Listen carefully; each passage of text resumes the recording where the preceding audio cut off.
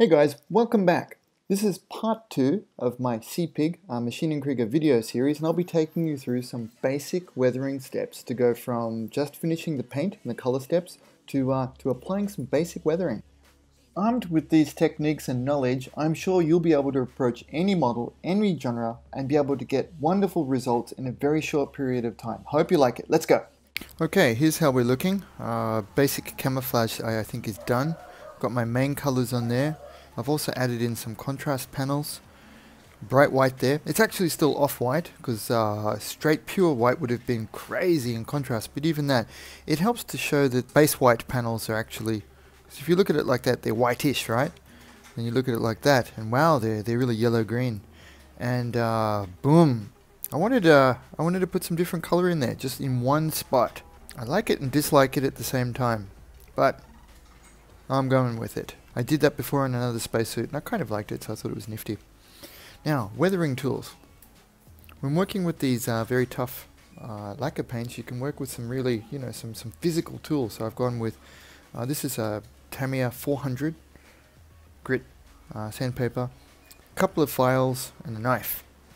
I'll start with the knife first, and I'll just show you in a couple of spots. Any of these places where the paint is particularly rough, let's bring it in for a close-up. You can see there's a green spot there that's really rough, right? So what I'll do is, I'll just shave that off, if I can.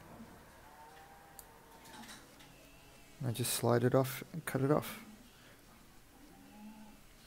Probably the gloss made that a little bit hard to see, but what it does is that leaves the underlayers intact and gives you a very nifty divot. It looks like maybe something like a space buddy, like a micrometeorite or something has impacted the surface. You've got to imagine that kind of thing happens in space. There's a couple of spots where I've got these on here. It's a little bit difficult to show up here. The camera's having trouble. Probably because of the brightness of the paint.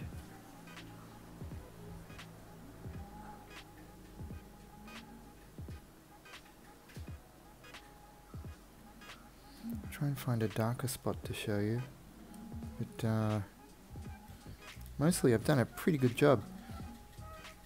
So there's one, oh, that's a pretty big one, maybe you can see it. Zoom in, see on the knee joint there, I just slice that off.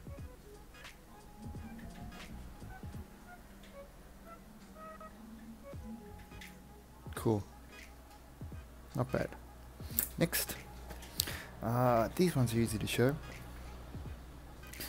With the underlying layers of paint, this one's got a reasonably sharp edge on it. I can run it across and put in some simulated damage like that. Restraint is important.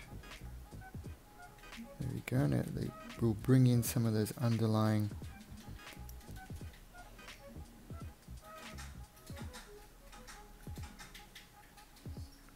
cool.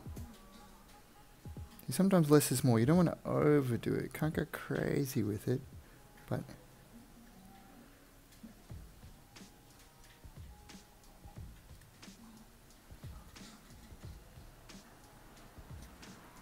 it's very realistic because, because it's real. There we go. And that leaves the underlying paint. Nifty. There's probably some strong ones can be done on this edge here. There we go. Cool. I'll do a little bit more of them off camera. And with these ones, I buff the surface a little bit. Often I'll wet it. But that's a little bit of a pain in the bum now. I'm doing it in front of the camera. So, readjust it. Just buff in some of these areas that would see a bit of wear.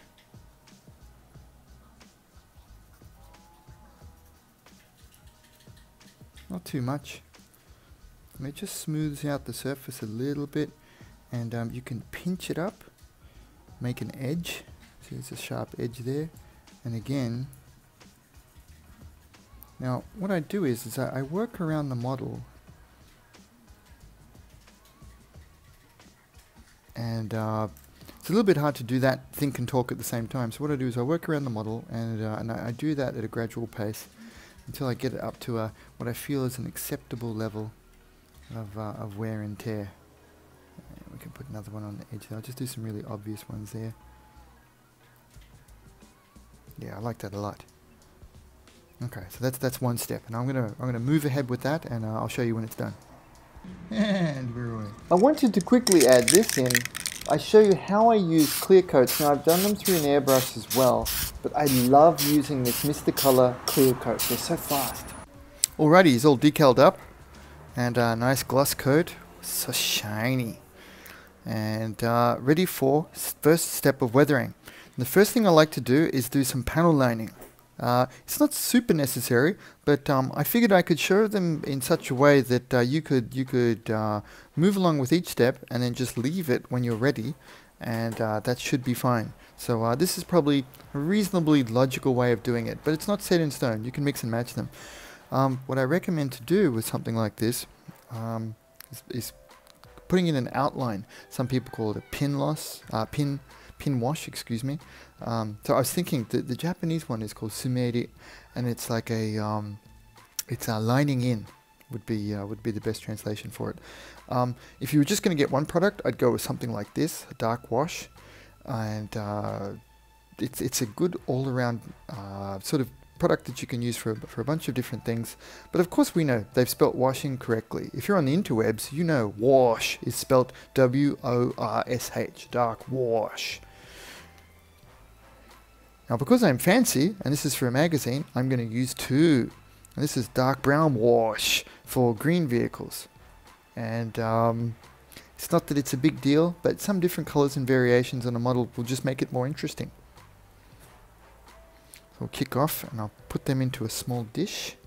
Make it nice and easy. There we go, you can tell what paints I've been working with.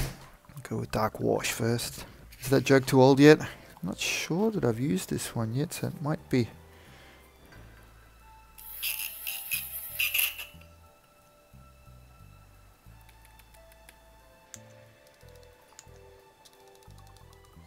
These are usually thin enough that I don't need to put in the, don't need to run them through the tool wash. Tool wash! I usually just give them a bit of a, quick wipe on the paper. Yep, that's good enough. There's a little bit of cross-contamination, but don't tell anybody. It'll just be our secret. You, me, and the interwebs. There you go, and this one's a bit thicker on the bottom, so a bit more of a mix.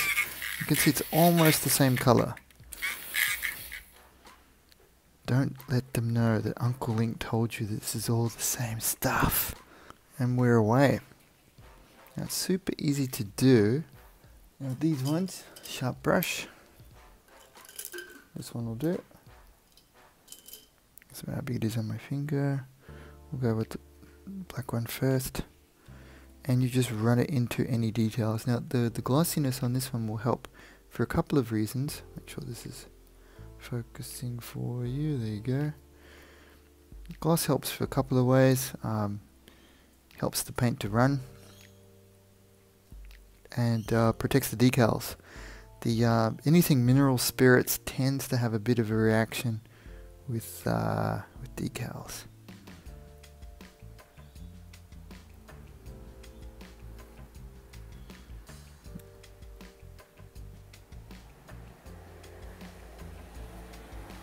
You can go very carefully with this one. I tend to feather it around the model a little bit, so don't be shy. Well, you can go so far. You can slather it on as well, but I'm not sure it really. It helps some ways that it can stain the model, and it's easy. It's kind of foolproof, but wastes a lot of paint and time too, because it takes a long time to clean up the model. So not always a big fan of that method. Let's go with some brown around here.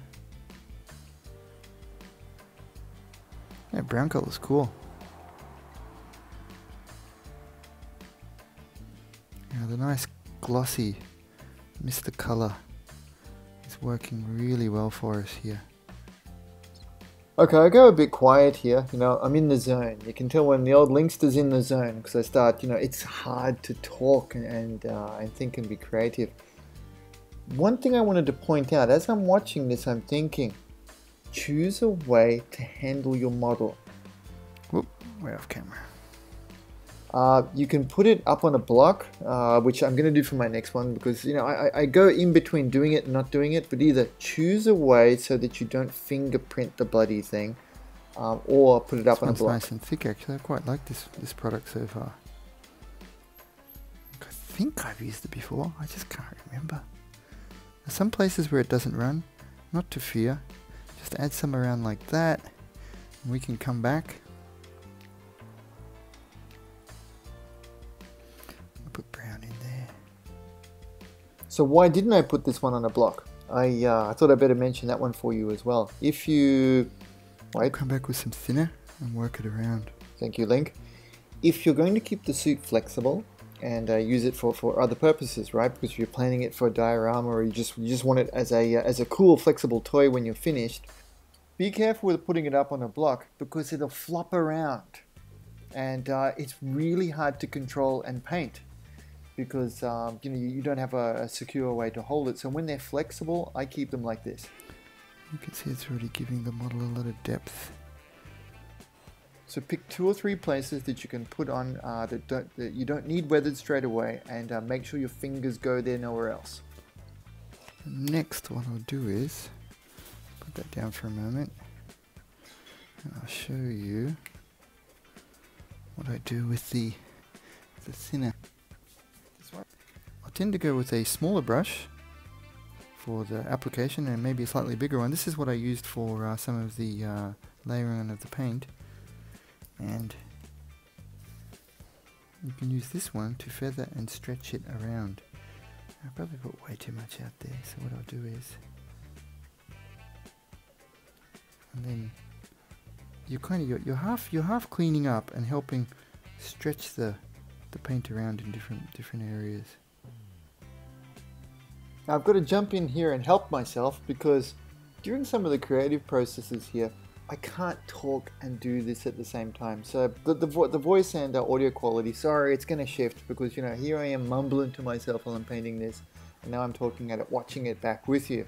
It's kind of like you know, doing your own DVD commentary. The process is it's both additive and subtractive at the same time. You know, in subsequent steps. So, you know, you add it in and you take it off. You can't mess it up. Now the good thing is, if you take too much of it out at this stage, you just put it back in. I mean, you can rinse and repeat this and keep doing it over and over until you get it right. So one of the things I remember starting out thinking, okay, this is something I do once. What do I do next? If it doesn't have the right look that I'm after, do it again. There we go, stretch it down. Get some streaking effects in there. Well said, Link, streaking effects, yeah. So I'm trying to pull down most of the time. We'll see how that goes as it dries. Just want to take it nice and simple. It's a stress-free sort of part of the process. Easy for you to say it's stress-free. Even if it appears to dry, you can come back and rework it. It's all good. Yeah, again, easy for you to say, mate. I remember a couple of spots here that were a bit dry and difficult to rework again, but I might leave that for the advanced video for spots that are, you know, I want to keep this one simple. But watching it here though, really key, you've got to have that glossy finish. You can work off matte, but it'll stick. Add it to some other places that haven't had the treatment yet. I mean, it's starting to add a lot of interest there to the back of our model already. It's already nice and three-dimensional, but that adds a lot of depth.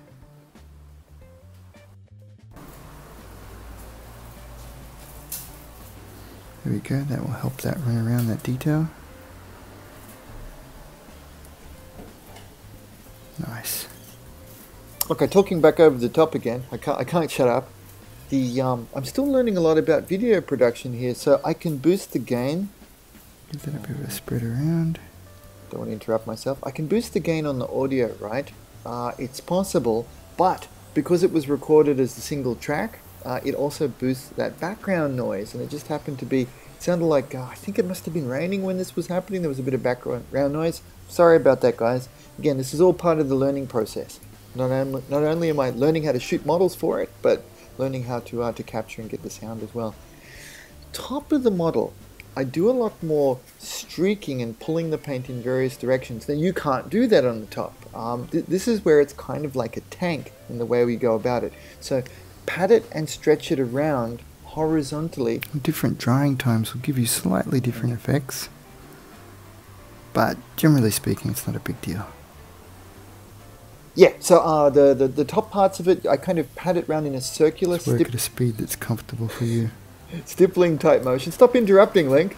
I stipple it around, but then with the vertical sections, we move it to make vertical streaks. It's one of the challenges of our mecha robot type genre is that tanks, the verticality component, it's very small. It's just the sides of the tank, maybe some of the turret. But with our suits, we've got, depending on the shape, horizontals and verticals. So it's a big mix.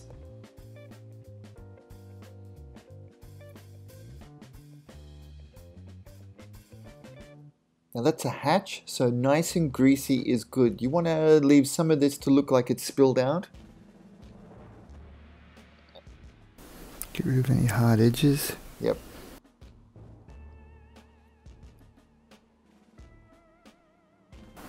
Nice and oily, there we go. Yep, definitely. Got to have it nice and oily for the hatch areas. And these things up the top, I mean, these details that look like they would be areas that the crew would be working on when they're repairing it, they're going to catch a lot of stuff. I mean, you've always got to have half of your mind on what will make the model look cool, but giving it some nod towards a realistic idea. So, you know, I'm not too deep into it, but I do look at it and think, well, like these little, they look like skid rails or protection pieces up on top, right? We'll see how that starts drying and come back and have a look. Moving along, we're doing pretty well. Basic outlining done, and you know, you could call it quits there. It's looking all right. What I want to do is I want to improve the coherency, make the decals blend in, and what I'm going to do is repaint them to match that. I think you don't want too many colors on your model. You don't want it to be confusing. So what I'm going to do is just go back with off-white. This doesn't need to be lacquer. I just happen to have that, and I've used it before. It doesn't melt decals, and I like the glossiness of this one, so I'm going to go with that. I've got a little bit of thinner in there already, and I'm going with a new brush here because I want it to be pretty pointy. I think let's run down into the palette already while I was setting up. Should be okay. Looks a little thin. I'll just test it out. Make sure we're nice and focused here for a close-up.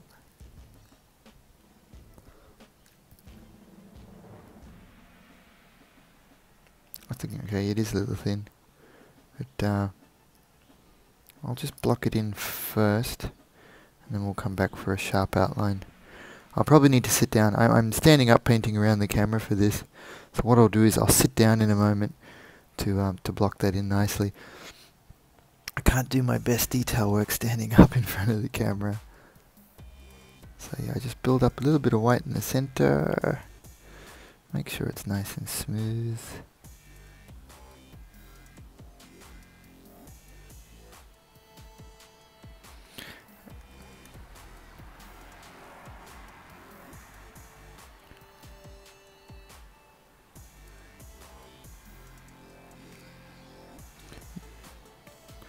Now, anything that goes over, I'll come back with a bit of thinner and clean it up, but it'll be pretty easy. Acrylic's not bad for this either. Oh, there we go, and that's how I'm going to show you cleaning up.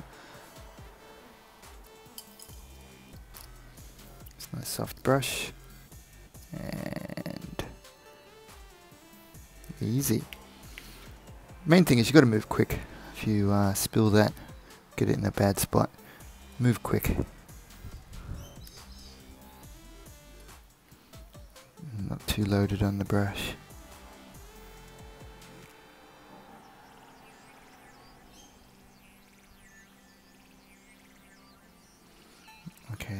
details in there. Now I'm going to sit down for a minute and concentrate to get this nice and sharp.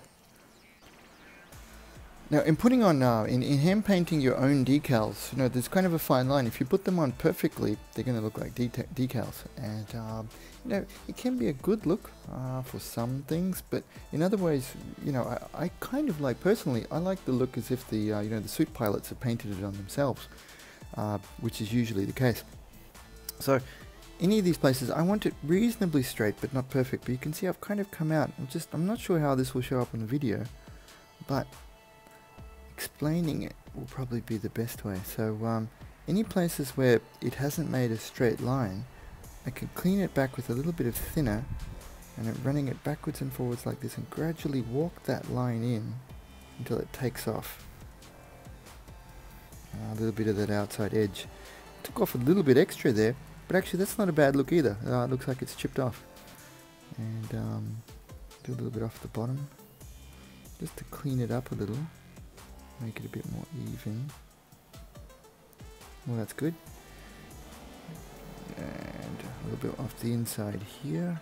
Make sure the gloss is not glaring in the camera there. There we go. I don't want it too solid white either. I want it so that it looks slightly worn. That's looking okay. A little bit off the bottom.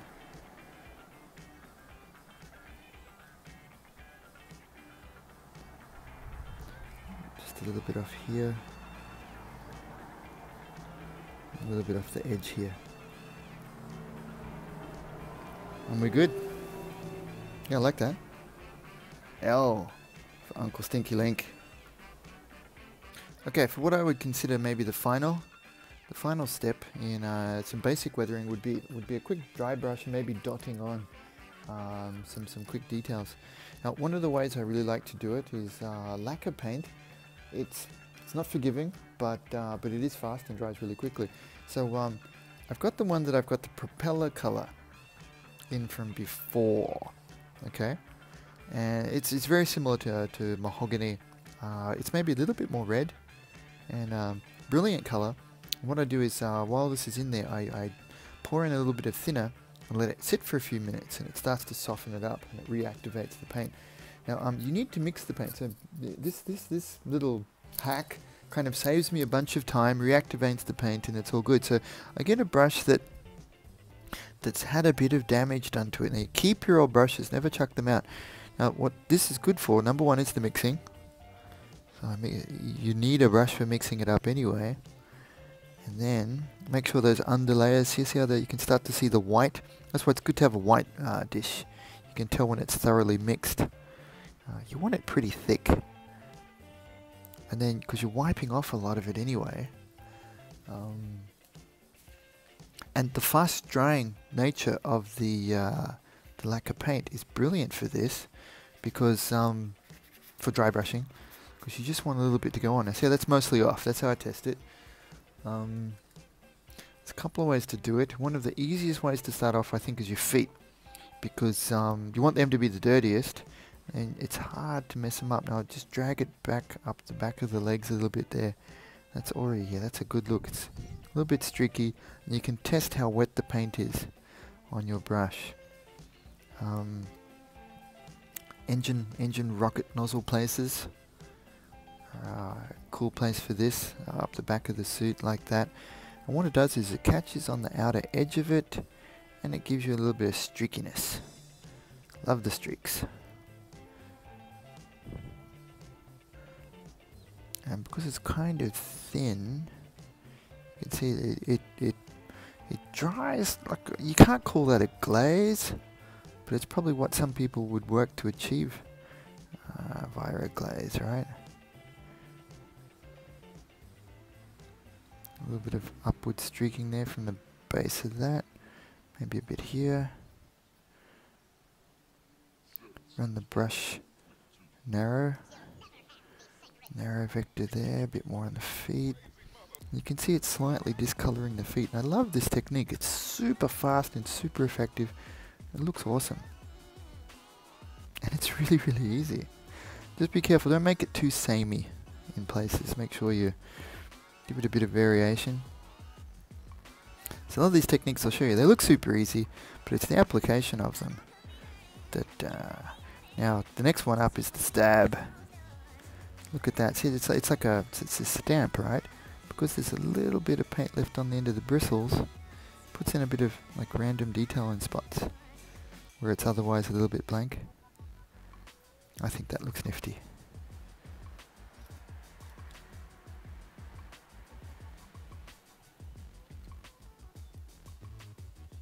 A couple of downward streaks here, upwards here, just carefully at the top of the suit. These ones on the armor, I like to give it a bit of a motion vector. Actually, that looks nifty. As well as an upward one, just a little. Helps to edge it a little too.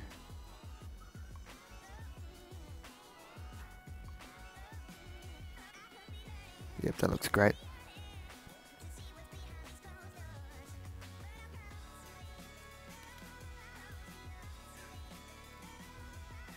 Now if it gets on a bit rough, sometimes I use my thumb like that. Give it a bit of a rub. It looks okay.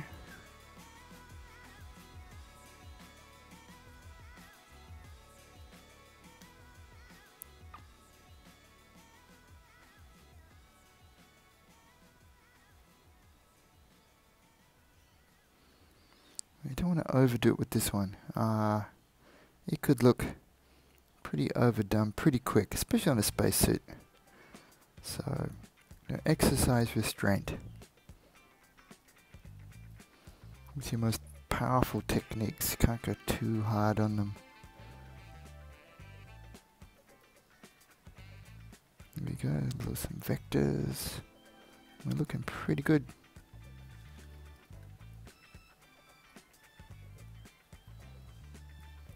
Yep, looking alright. And we're done, we're good. But what's that? You want more? Panel line washes, filters, how to use them, how to augment the base color of your paint.